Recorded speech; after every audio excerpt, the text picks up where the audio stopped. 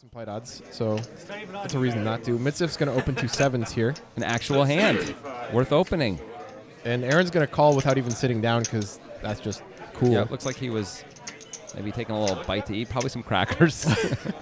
That's mostly what mammals and birds eat. All right, we got heads up. Action Aaron has Jack 3 offsuit. At least he has the button. Yeah, at least he has that. And you know, he likes to play. He gets to play this way.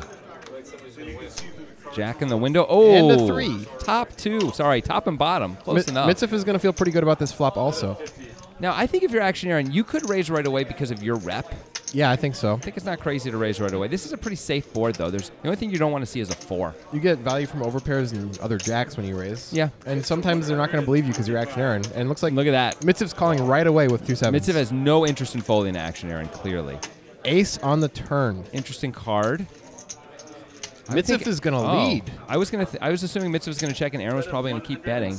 There's no way he's going to fall that Action Aaron. He's going to need a 4 or an ace. So Mitseff is repping like Ace King here or something like that, which of course isn't good anyway.